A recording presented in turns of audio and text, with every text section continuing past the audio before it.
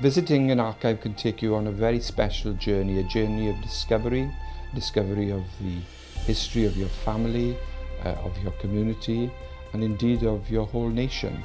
Archives are just fantastic places for whatever takes your fancy, whether it's sort of recipes or toy soldiers, whether it's war or childbirth or even love. You can find everything in an archive. They give you the ability to delve deep into histories, peoples and places, all of which give us a richer understanding of today. Archives aren't just dry as dust repositories of bits of paper. With the questions that you might ask about your family, about your history, they can come to life. So if you've never been to an archive, get down there now, because I can tell you from a lifetime of working with documents in those wonderful surroundings that you will experience pleasures and thrills like you've never known.